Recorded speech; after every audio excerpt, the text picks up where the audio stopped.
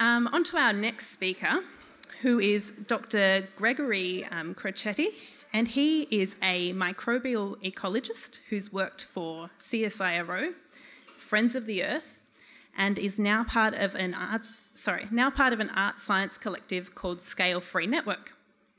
In this Scale Free Network, Gregory and the other partners Briony and Jacqui, have developed a range of art science projects, combining microscopes with drawing, molecules with sculpture, and many more things. So please make Dr. Gregory very welcome.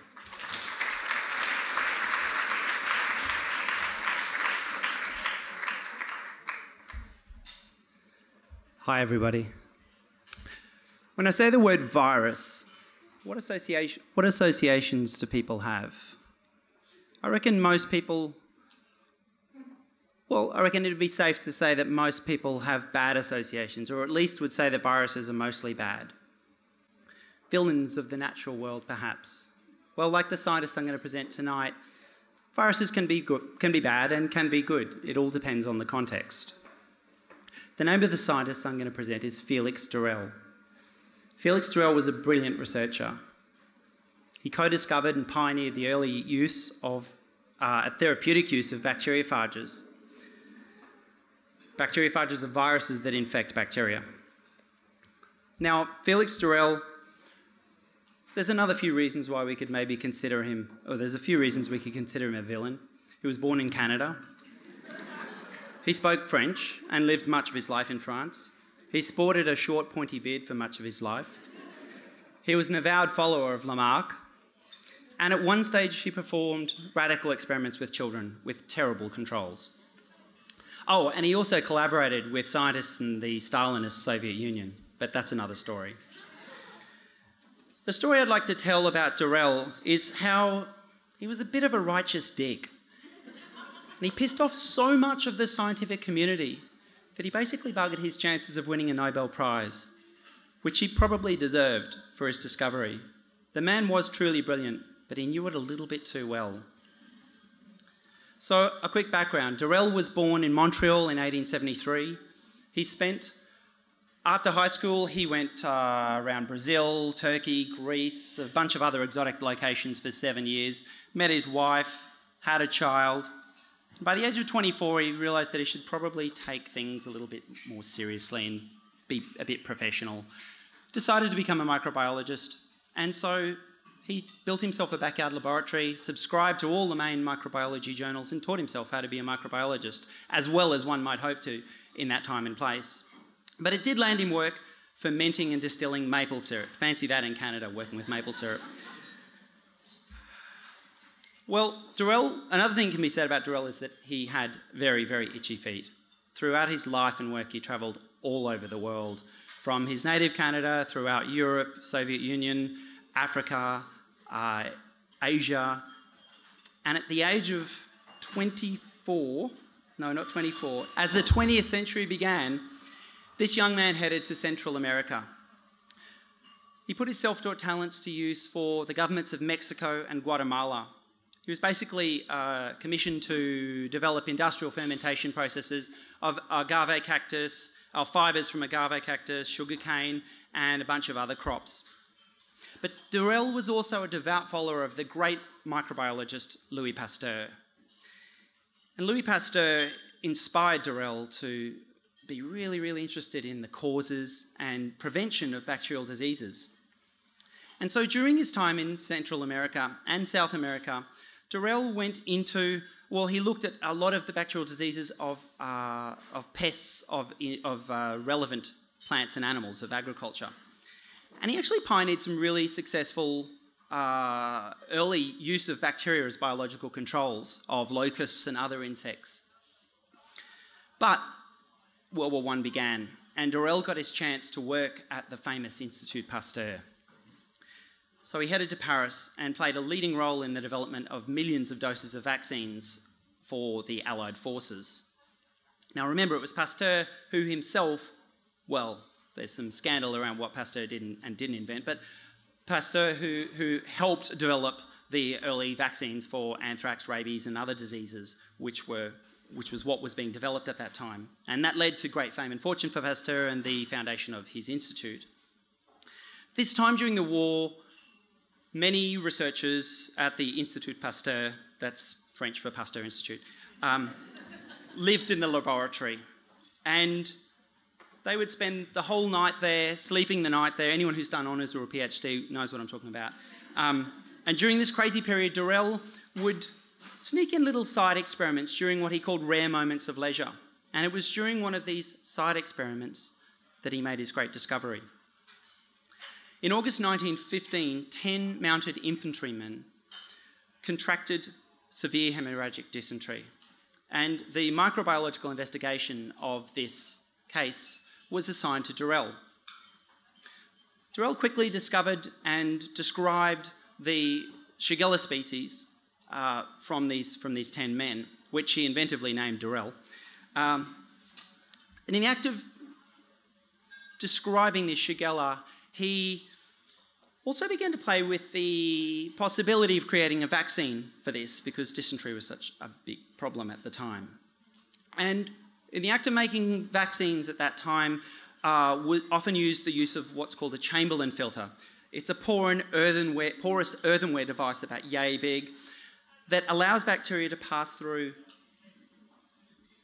It traps bacteria at the top and allows somewhat sterile suspension to pass through. And that filtered suspension was thought to contain invisible bacterial products. And those products were meant to be useful for vaccines, and that was the basis of a lot of those vaccines.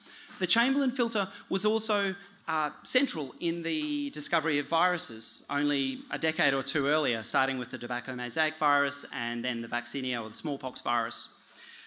And the Chamberlain filter had also been really interestingly central in this recent controversy around hog cholera, where in addition to a bacteria, there was some invisible filtrable agent that seemed to be involved. And Durrell, being the good scientist he was, had read and knew all of this stuff. And so, in addition to his other experiments with Shigella, he took a few samples of the filtered discharges from the infantry soldiers. Pleasant job. That would have been. And he mixed that back onto lawns of the Shigella agar on plates. And anyone who's done microbiology probably knows the experiment I'm describing right now. He mixed some of this filtered sample back onto the cultures. And when he went back the next day, he noticed that there were discrete zones of clearing on this lawn of agar. And so he described these as plaques, these cleared zones, because something appeared to be killing the bacteria. He also discovered that if he took a few drops from these cleared zones and they would pass back through the Chamberlain filter, and he could then put them onto fresh cultures of Shigella and kill more of the bacteria. It's not clear at this time whether Durrell was absolutely certain that he was dealing with a virus, but he did describe this invisible antagonistic microbe, as that's what he called it, as some kind of living germ needing bacteria to reproduce. And so in his famous 1917 paper, he named these microbes bacteriophages, and the phage bit comes from the Greek phagein, to devour or to eat.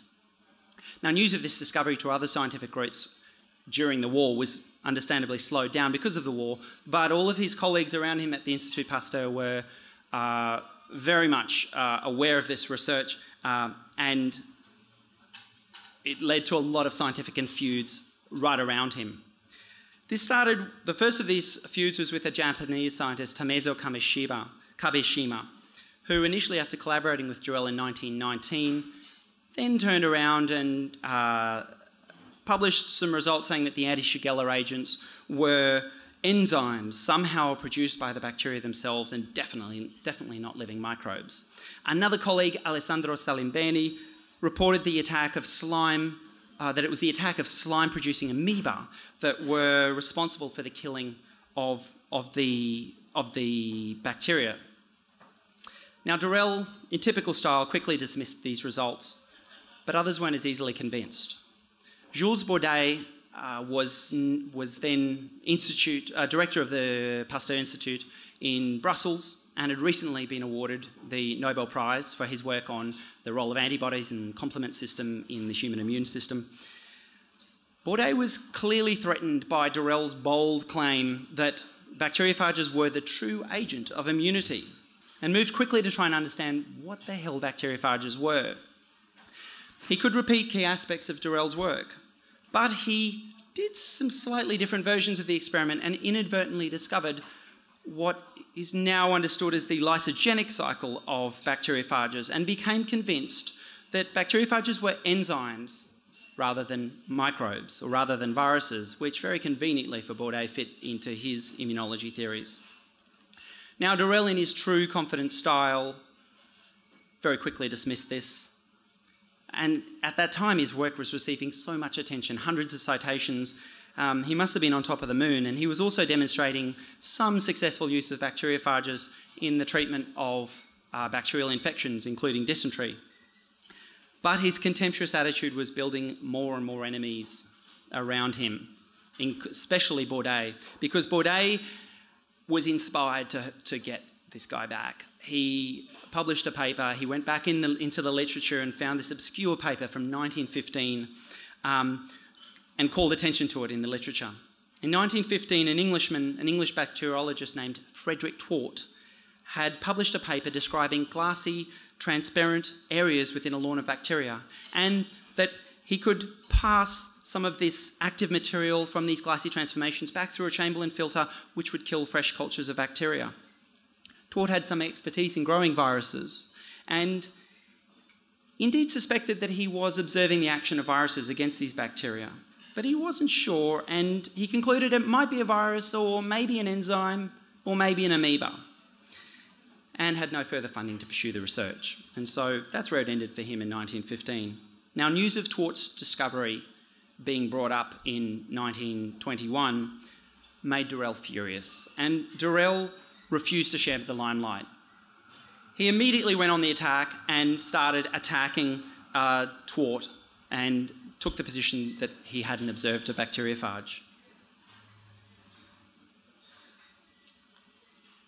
Over the next couple of years, Twort and Durrell were both invited to speak at scientific conferences, where Durrell worked very hard to downplay the significance of Twort's discovery.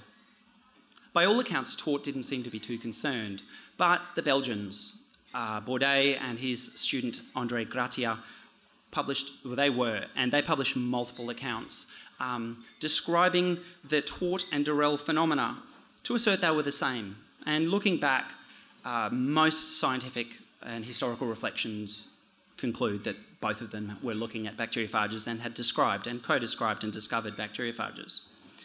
But as the 1920s continued, the term bacteriophages stuck, and Durrell was still receiving some acclaim and doing more tests, but his regular criticism of others' research and his refusal to acknowledge Twort just did more and more harm to the man's career and to the concept of the bacteriophages. By the year 1930, the Belgian Gratia had restarted the Twort debate in the Annales de l'Institut Pasteur, which resulted in a series of heated articles between himself and Durrell. This was until Durrell took the extraordinary step of issuing a judicial order to force the journal to announce what by all accounts was a scientific duel. Now, many of you may be thinking of two guys in white lab coats with pipettes in holsters, backs to each other. Durrell's duel amounted to each side nominating an independent scientist who would work in an independent laboratory to try and repeat Twort's results, to prove once and for all if what he was describing was exactly, according to his paper, was a bacteriophage. The scientists went to work and repeated Twort's results, and so Durrell had lost the duel. And as they say, the winners write history, and in this case they write the science textbooks, because for the rest of the 1930s, the science textbooks all more or less viewed bacteriophages as enzymes, according to Bourdet, the Nobel Prize winner. And it wasn't until the 1940s that the electron microscope came along and revealed the true organised structure of bacteriophages as viruses. And yet even then, when Durrell had been finally validated and proved no fewer than 2 Nobel laureates wrong, did he still publicly object to the term organised being applied to bacteriophages, a very, very reasonable term for bacteriophages.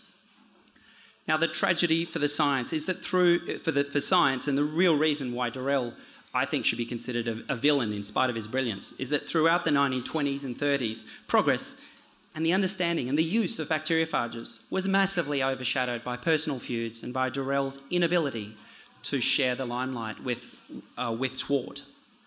Because once the 1940s came along, the meteoric rise of antibiotics massively overshadowed the use and all of the bacteriophage relevance, except that which went into all of the molecular biology discoveries for subsequent decades. But the use of bacteriophages in treating bacterial diseases was completely lost. Everywhere, that is, except Stalinist USSR. But that's another story. Thanks.